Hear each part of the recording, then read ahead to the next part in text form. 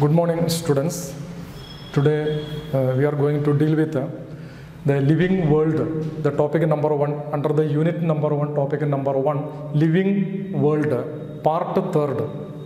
In this part 3rd, we are going to study about the diversity of the living world. आपण काय करणार आहे, diversity of the living world या संदर्भात थोडक्यात पुन्हा एकदा रिवाइज करणार. रिवाइज नाही, actually the continuation of the living world. So what is actually diversity of the living world?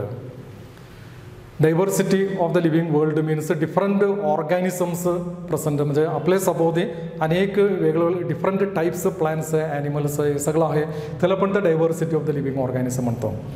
मग सर्व ऑर्गॅनिझमला आपण काय डोळ्याने बघू शकत नाही. जे ऑर्गॅनिझम आपण डोळ्याने बघू शकत नाही त्यासाठी काय लागणार आहे, मायक्रोस्कोप लागणार आहे.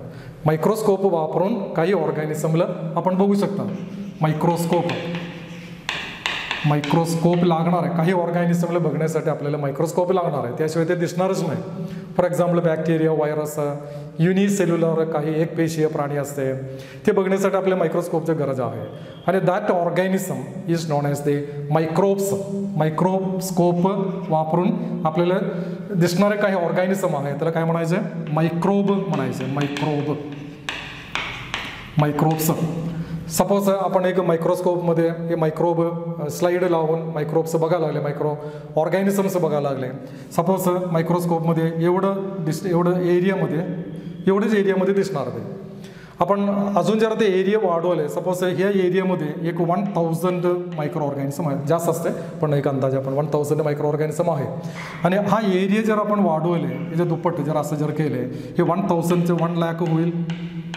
1 लाख म्हणजे हे ऑब्झर्वेशन, वेनएव्हर द ऑब्झर्वेशन एरिया आपण जे ते बघणारे ते एरिया नाही, ते एरिया वाढवले नंबर ऑफ द ऑर्गॅनिझम सुद्धा वाढणारच आहे. ओके, हे मायक्रो ऑर्गॅनिझमचं मी सांगितलेलं आहे. तसं एक निसर्गामध्ये जर गेले, एक छोटे तलाव, एक पोंड म्हणतो आपण, एक तलाव आहे. हे तलावामध्ये किंवा ते पोंडमध्ये, ते छोटे पोंड आहे, ते पोंडमध्ये सपोज 10,000 लिव्हिंग ऑर्गॅनिझम आहे.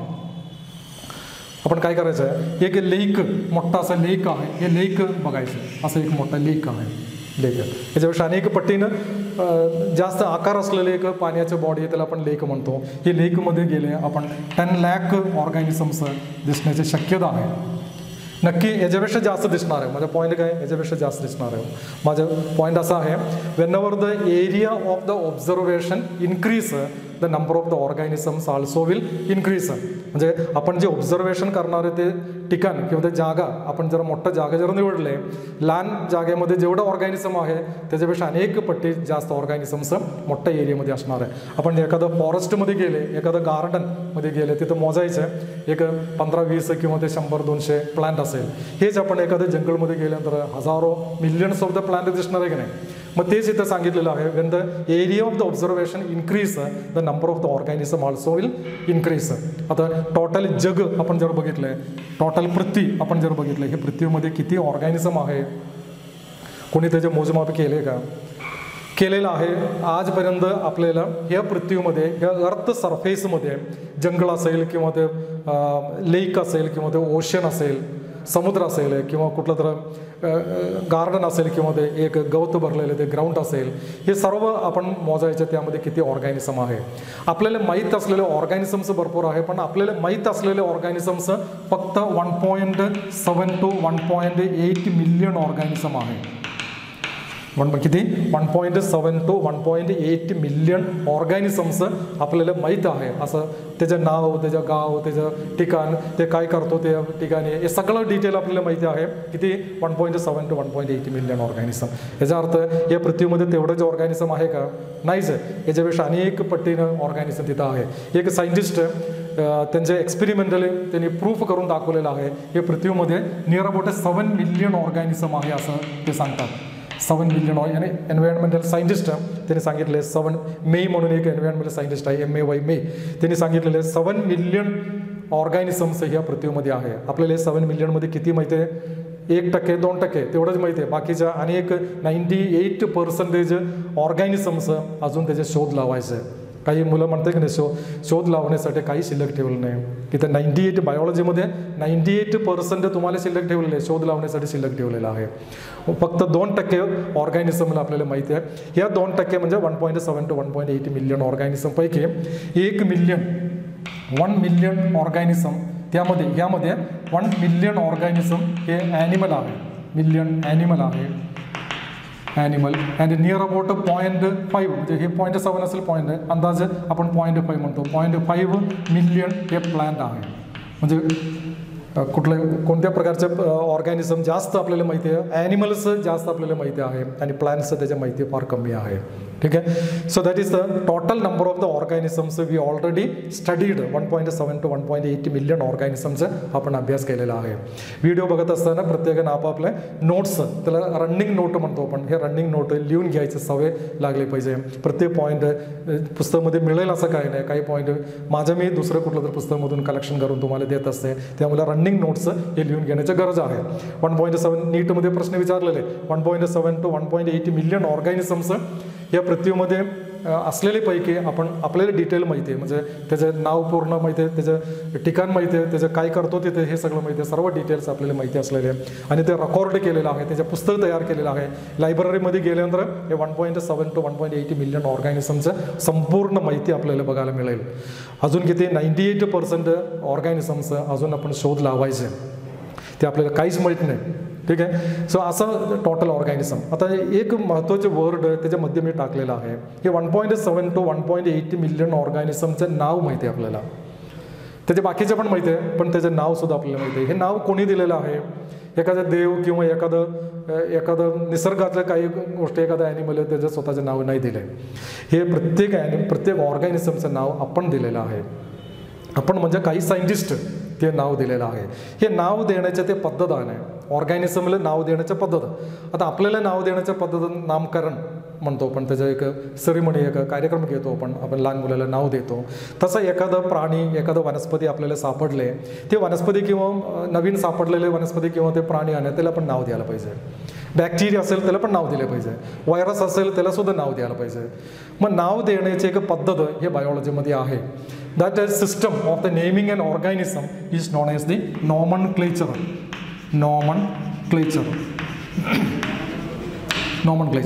हे नॉमनक्लेचर संदर्भात आपण थोडक्यात बघायचं.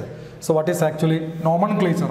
नॉमनक्लेचर म्हणजे the method or the system or the process of naming N organism is known as the nomenclature. एखादं ऑर्गॅनिझमला नाव देणे, सायंटिफिक नेम देण्याची पद्धत आहे, त्या पद्धतीला आपण काय म्हणायचं आहे? नॉमनक्लेचर म्हणायचं. मराठीमध्ये त्याला नामकरण म्हणतो आपण.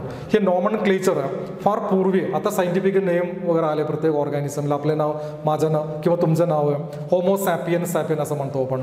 एखादा कॉकनट प्लांट कॉकस न्यूसिफरा म्हणतो आपण. मँगो प्लांट मँजिफरा इंडिका म्हणतात. पोटॅटो प्लांट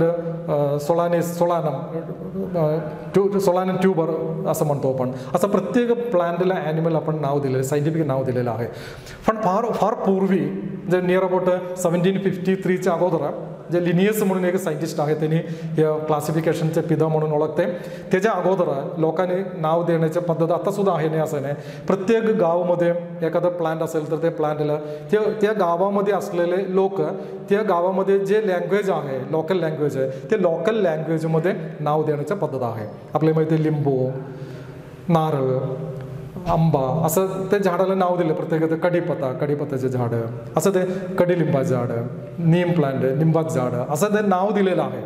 हे नाव देण्याच्या पद्धती म्हणजे फार जुनं पद्धतीनं त्यांनी त्यांच्या लँग्वेजमध्ये, मराठी असेल, महाराष्ट्रामध्ये असेल तर मराठी बोलणारे लोक आहेत, त्यांच्या जवळ असले, त्यांच्या आसपास असलेले प्लांटला नाव, ॲनिमलला त्यांनी नाव देऊन टाकलेलं आहे.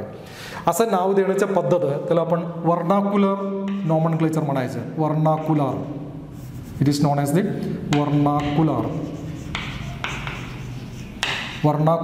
नॉमनक्लेचर. वर्नाक्युलर नॉमनक्लेचर, हे वर्नाक्युलर नॉमनक्लेचरचं डिफिकल्ट आहे. वर्नाक्युलर नॉमनक्लेचर हे आपले सायंटिफिक नाहीच आहे. प्रत्येकाने त्याचं नाव देऊन टाकणार आहे. महाराष्ट्रामध्ये फॉर एक्झाम्पल एक एक्झाम्पल घेऊ आपण, that is the sweet potato. हे स्वीट पोटॅटो मराठीमध्ये काय म्हणते? रताळ म्हणतात. आणि हेच आपण कर्नाटकमध्ये गेलं त्याला जनासू म्हणतात. आणि हेच आपण UP-मध्ये गेले त्याला कंदमुळ असं म्हणतात, आणि हे आपण तामिळनाडूमध्ये किंवा अशा ठिकाणी गेले त्याला वेगळं नाव देतात. प्रत्येक ठिकाणी त्याचं नाव वेगळं आहे. त्यामुळे ते रताळ म्हणलं तर ते तामिळनाडूच्या माणसाला काही कळणार नाही. सॉरी, जनासू म्हटलं तर ते महाराष्ट्राच्या लोकांना काही कळणार नाही. कंदमूळ म्हटलं तर थोडंफार माहीत असेल, पण कंदमूळ म्हटलं तर आपल्या काही लक्ष राहणार नाही.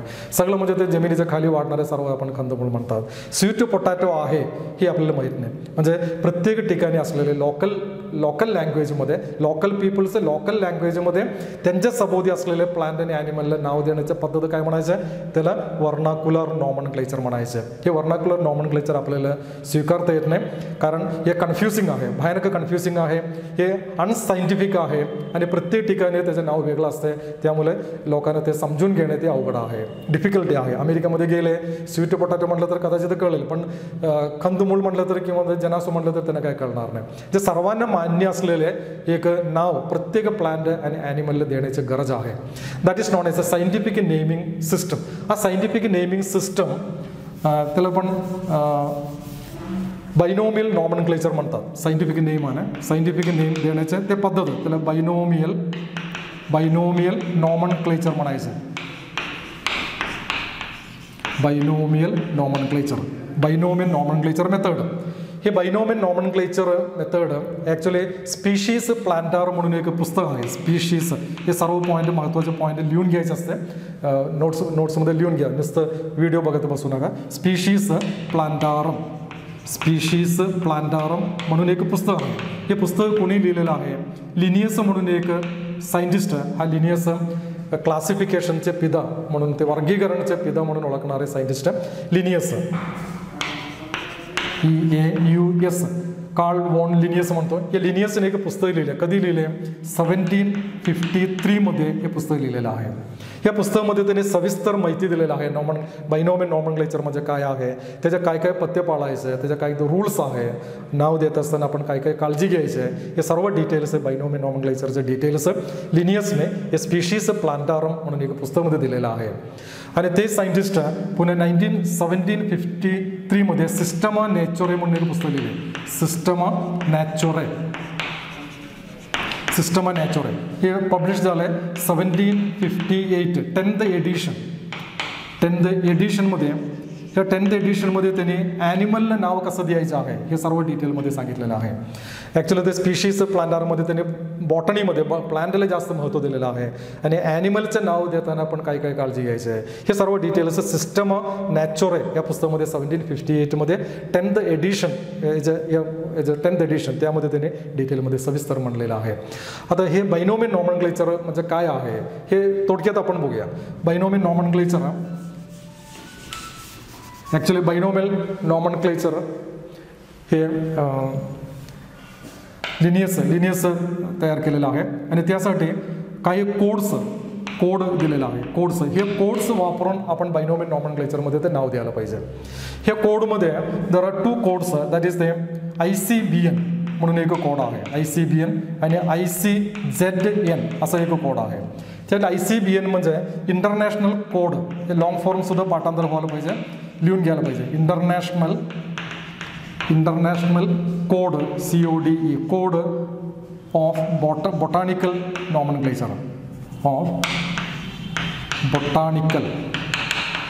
Botanical nomenclature, that is a long form nomenclature. हे सुद्धा आता ठीक आहे. नंतर ते C म्हणजे काय आहे, कोड आहे का, कंट्री आहे का, असं ते कन्फ्युजिंग होतं. त्यामुळे आता लिहून घ्यायचं international code of the botanical nomenclature. तसं इथं international code of the zoological nomenclature. सगळं झुलॉजिकल नॉमनक्लेचर म्हणजे एखादं वनस्पतीला नाव देत असताना आपण या ICBN जे सांगितलेलं आहे त्या पद्धतीने आपण नाव द्यायला पाहिजे. आणि ICBN कुणाचं ते सिस्टम फॉलो केलेलं आहे, लिनियसचे सिस्टम फॉलो केलेलं आहे. आणि एखादं प्राणीला नाव देत असताना आपण काय करायला पाहिजे, हे international code of the zoological nomenclature ते काय सांगितलेलं आहे त्या पद्धतीने आपण नाव द्यायला पाहिजे. आणि एक इंटरनॅशनल कोड आहे, व्हायरसला वेगळं ICBN आहे, आणि कल्टिवेटेड प्लांट वेगळा आहे. आपण हे सगळं तुम्ही एक्स्ट्रा पुस्तकामध्ये रीडिंग करा. So this R the 2 code, international code for the nomenclature of the plants and animals. Okay, आता हे ICBN काय सांगितलेलं आहे, ICZN काय सांगितलेलं आहे, बायनोमियल नॉमनक्लेचर म्हणजे काय आहे हे आपण आधी बघूया. बायनोमियल नॉमनक्लेचर मीन्स एखादा ॲनिमल किंवा प्लांटला टू नेम्स टू नेम्स देऊन पुकारणे किंवा एखादा प्लांटला किंवा ॲनिमलला 2 नाव देण्याची पद्धत आहे, त्याला पण काय म्हणायचं आहे, बायनोमियल नॉमनक्लेचर म्हणायचं आहे. 2 नाव असते त्यात, अनेक रूल्स आहे. So that is the binomial nomenclature आहे. म्हणजे the system of naming N organism with 2 names is known as the binomial nomenclature. हे बायनोमियल नॉमनक्लेचर स्पीशीज प्लांटारम पुस्तकामध्ये लिनियसने 1753 अगदी सविस्तर त्याचं लॉस संपूर्ण माहिती ते लिहिलेलं आहे. आता काही रूल्स इथं नाव देत असताना काही रूल्स आपण फॉलो करायला पाहिजे. So what R the rules of the nomenclature. काही रूल्स आपण बघूया. Binomial नॉमनक्लेचरचे rules. One of the rule of the binomial nomenclature, हे बायनोमियल नॉमनक्लेचरमध्ये 2 नाव असले पाहिजे, हा त्याचा रूल आहे. 2 नेम्स असायला पाहिजे. So what R the 2 names. First name it is known as the generic name. Second name is called species name. It is called species epithet. Generic name प्रत्येक ॲनिमलला प्रत्येक प्लांटला नाव देत असताना 2 नाव असले पाहिजे. त्या 2 नावापैकी पहिले नाव काय असले पाहिजे, जेनरिक नेम असले पाहिजे, आणि दुसरं नाव काय असले पाहिजे, स्पीशीज एपिथेट किंवा स्पीशीज नाव असले पाहिजे. Okay, take example मॅन्जिफेरा indica. मॅन्जिफेरा इंडिकामध्ये first name that is the मॅन्जिफेरा, it is a genus name, generic name, आणि indica is the species epithet. असं 2 नाव. होमोसॅपियन आपले नाव होमोसॅपियन. कॉकस न्यूसिफेरा, अझाडिरॅक्टा इंडिका निंबाचं झाड. प्रत्येक स्पीशीजचं नाव देता एखादं ऑर्गॅनिझमचं नाव देत असताना त्यामध्ये 2 नाव असले पाहिजे. ठीक आहे, हे फर्स्ट रूल आहे. आणि सेकंड रूल असा आहे, हे नाव देत असताना ते ॲक्च्युली लॅटिनमध्ये नाव द्यायला पाहिजे. लॅटिन ऑर लॅटिनाइज्ड, ते नाव लॅटिनाइज्ड असले पाहिजे. लॅटिन आणि लॅटिनाइज्ड म्हणजे काय आहे, लॅटिन लँग्वेजमध्ये ते नाव द्यायला पाहिजे. जर लॅटिनमध्ये नाव देता येत नसेल तर ते लॅटिनाइज्ड असावं, म्हणजे लॅटिनसारखं वाटले पाहिजे. फॉर एक्झाम्पल हे मॅन्जिफेरा इंडिका ॲक्च्युली ते इंडियामध्ये नाव दिलेलं आहे. हे इंग्लिश आहे, इट इज नॉट अ लॅटिनाइज्ड. पण ते लिहिताना कसं लिहिलं आहे, लॅटिनसारखं लिहिलेलं आहे, म्हणून त्याला काय म्हणायचं, लॅटिनाइज्ड. मॅन्जिफेरा मँगो इंडिया असं म्हटलं नाही. इंडिका म्हणजे इंडिया, मॅन्जिफेरा म्हणजे मँगो इंडिया असं नाही लिहिलं आहे. ते लिहिताना काय केलं आहे, मॅन्जिफेरा असं लिहिलं, म्हणजे आपल्याला वाटतंय हे लॅटिनसारखं आहे, Latin. So it is not a लॅटिनाइज्ड. India नाही लिहिले, इंडिका लिहिले. हे कशामुळे, that indicating the origin is a लॅटिनमधून तयार झालेलं आहे असं दाखवण्यासाठी इट इज नॉट अ लॅटिनाइज्ड. हे एक सेकंड रूल आहे. आणि थर्ड रूल, फर्स्ट नेम म्हणजे जीनस नेम आहे. हे जीनस नेम कॅपिटल लेटरमधून सुरुवात केली पाहिजे. Capital letter, first letter is a capital, म्हणजे जीनस नेम, जेनरिक नेम और genus name start with a capital letter. सुरुवातीचे letter capital letter, start first letter, genus name first letter capital. First letter capital असले पाहिजे compulsory. Okay, बाकी सर्व letters small लेटरमध्ये असले पाहिजे. आणि ज्यावेळेस स्पीशीज नाव लिहितो आपण, स्पीशीज एपिथेट लिहितो आपण, हा स्पीशीज एपिथेट हे संपूर्ण स्पीशीज एपिथेट संपूर्ण स्मॉल लेटरमध्ये असले पाहिजे. स्मॉल लेटर्स सर्व स्मॉल लेटरमध्ये असले पाहिजे. हे पुढचं एक लॉ आहे. आणि फोर्थ रूल असा आहे, हे नाव लिहित असताना आपण जीनस नेम स्पीशीज नेम लिहितो आपण, हे हाताने लिहित असताना किंवा ते कम्प्युटरमध्ये टायपिंग करत असताना हे अंडरलाईन केले पाहिजे. So writing, hand writing it must be underlined, separate underline करायला पाहिजे. अंडरलाइंड सेपरेटली अंडरलाईन करायला पाहिजे. सेपरेटली अंडरलाईन करायचं पाहिजे म्हणजे काय, मॅन्जिफेरा म्हणजे स्पीशीज जीनस नेम, त्याला एक अंडरलाईन करायला पाहिजे. आणि नंतर स्पेस सोडायचं, पुन्हा स्पीशीजला अंडरलाईन करायचं आहे. हे कंटिन्युअसली असं एक रेशो वाटणं हे चुकीचं आहे. सर याच्यावरती नीटमध्ये अनेक वेळा प्रश्न पडलेले, खाली दिलेले पैकी करेक्ट पद्धतीनं नाव दिलेलं काय आहे असं म्हणून ते प्रश्न विचारतात. Hand writing. आणि तेच आपण जर प्रिंटिंग करत असेल तर प्रिंटिंग करत असेल तर ते इटॅलिक्समध्ये प्रिंटिंग करायला पाहिजे. इटॅलिक्समध्ये म्हणजे तिरकं, इटॅलिक्समध्ये प्रिंटिंग करायला पाहिजे. हे दुसरं एक रोल आहे. आणि नेक्स्ट रोल असा आहे, ह्यामध्ये जीनस नेम आणि स्पीशीज नेम ह्यामध्ये मिनिमम 3 लेटर असले पाहिजे. Minimum 3 letters. आणि मॅक्सिमम किती असायला पाहिजे, 30 लेटर्स मॅक्सिमम. मॅक्सिमम 30 लेटर्स आणि मिनिमम 3 लेटर असले पाहिजे. म्हणजे 2 लेटर जर दिले ते नाव स्वीकारणार नाही, ते मान्य होणार नाही. आणि एक चायनीज वर्ड लियू या सगळे वर्ड आहे ते दोन लेटर 2 लेटर्स आहे ते मान्य होणार नाही. कमीत कमी किती पाहिजे 3 लेटर पाहिजे आणि मॅक्सिमम 30 लेटर्स. ॲक्च्युली काही पुस्तकामध्ये 12 लेटर लिहिलेलं आहे. माझ्याकडे जे माहिती आहे ते 13 लेटर्स मॅक्सिमम असू शकतात आणि त्याच्या पुढे जर दिले ते मान्य होणार नाही. ठीक आहे. आणि नेक्स्ट लॉ असा आहे 6th लॉ. काही वेळा आपण नाव लिहितो, नाव लिहिल्यानंतर फॉर एक्झाम्पल मॅन्जिफरा इंडिका असं लिहिले आपण. मॅन्जिफरा इंडिका मॅन्जिफरा इंडिका लिहिले आणि त्याला आपण सेपरेट अंडरलाईन वगैरे पद्धतशीर आपण रूल्सप्रमाणे केले. आणि कोणी हे नाव दिलेलं आहे ते सायंटिस्टचं नाव आहे. काही वेळा आपण ते नंतर लिहितो शॉर्टमध्ये किंवा पूर्ण लिहून टाकतात. फॉर एक्झाम्पल हे लिनियसने नाव दिलेलं आहे आणि त्यानंतर आपण इथं डॅशवर काय टाकायचं ना, लिनियस शॉर्टमध्ये लिनियस LIN असं लिहितो किंवा लिनियस पूर्ण असं लिहितो. असं लिहिण्याच्या पद्धत त्याला सायटेशन म्हणायचं. So this method writing the name of the scientist is known as the citation असं लिहू शकतात. ठीक आहे. आणि हे 6th लॉ. आता अजून अनेक लॉ आहे. 7th लॉमध्ये हे काही वेळा ते नाव लिहिताना आपण जर मॅन्जिफरा इंडिका म्हणजे 2 वेळा ते रिपीट होतो. फॉर एक्झाम्पल आपलं नाव असं आहे होमो सॅपियन असं आहे. Sir homo sapien homo genus name आहे. सॅपियन आपले स्पीशीज नेम आहे. पण लिहिताना सॅपियन असं लिहितो. आपलं खरं सायंटिफिक नेम होमो सॅपियन आहे. सर म्हणजे स्पीशीज आणि सब स्पीशीज म्हणायचं त्याला. सब स्पीशीज असं जर सब स्पीशीज असेल तर त्याच्यामध्ये गॅप असण्याची गरज आहे. डायरेक्ट जोडून लिहायचं नाही. सॅपियन त्याला जोडून पुन्हा सॅपियन असं लिहायचं नाही, त्याला मध्ये गॅप असले पाहिजे. हे रूल्स आहे. आणि दुसरे एक रूल आहे जीनस नेम रिपिटेशन होऊ शकत. काही वेळा काही ऑर्गॅनिझमला नाव देताना जीनस नेम आणि स्पीशीज नेम दोन्ही एक असते. दोन्ही एक आहे. त्याला आपण टॉटोनिम म्हणतात. टॉटोनिम म्हणजे काय असतं जीनस नेम आणि स्पीशीज नेम दोन्ही एक असेल तर फॉर एक्झाम्पल नाजा कोब्रा किंग कोब्रा नाजा म्हणजे कोब्रा स्नेक सर्प नाग म्हणतो आपण नाजा. पण हे सिस्टम आहे त्याला टॉटोनिम म्हणतात. दोन्ही एक असेल तर टॉटोनिम म्हणायचे. हे टॉटोनिम फक्त झुलॉजीमध्ये ॲनिमलमध्ये ते मान्य केलेलं आहे, प्लांटमध्ये ते मान्य नाही केले. So टॉटोनिम is applicable only in the animal not in the plant. Okay, this is another rule. आणि 9th रूल असा आहे very important rule. Most important rule आता मी सांगणार आहे. That is the law of priority. So what is the law of priority. Suppose एका ॲनिमलला इंडियामध्ये एक scientist 1900 एक नाव दिले आणि तेच ॲनिमलला अमेरिकामध्ये एक सायंटिस्ट 1910 नाव दिले. ऑर्गॅनिझम एकच आहे, ॲनिमल एकच आहे, पण 1900 त्याला एक नाव दिलेलं आहे. आणि त्याच ॲनिमलला अमेरिकामध्ये एक सायंटिस्ट 1910 एक नाव देऊन टाकले. सर असं जर नाव देत असेल तर इथं लॉ ऑफ प्रायोरिटी तिथे येणार आहे.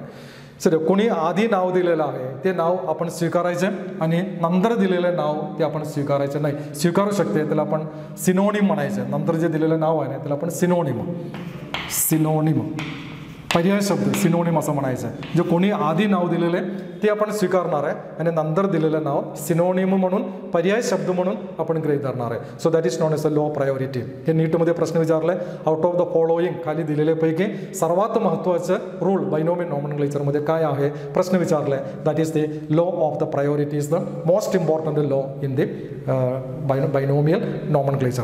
So that is the binomial nomenclature. अजून अनेक लॉ तिथं आहे पण आपल्याला नेसेसरी असलेले एसेन्शियल असलेले गरज असलेले काही लॉ इथं आपण दिलेला आहे. या पद्धतीने आपण नाव द्यायला पाहिजे. हे जर कॅपिटल लेटरच्या ठिकाणी स्मॉल लेटर जर लिहिले मॅन्जिफरा इंडिका M लिहिले चुकीचं आहे M आणि इथं कॅपिटल लिहिले आणि इंडिकामध्ये कॅपिटल I जर लिहिले हे चुकीचं आहे. दोन्ही अंडरलाईन एका वेळेला सरळ असं जर काढले ते चुकीचं आहे.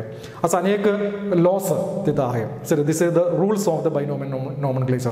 आज आपण बायनोमियल नॉमेनक्लेचरचे डिटेलमध्ये अभ्यास केले आणि नेक्स्ट उद्या आपण हे जे पलीकडचं म्हणजे पार्ट 4 मध्ये या नंतरचं क्लासिफिकेशन म्हणून एक पार्ट आहे ते क्लासिफिकेशन आपण अभ्यास करूया. Okay, thank you very much.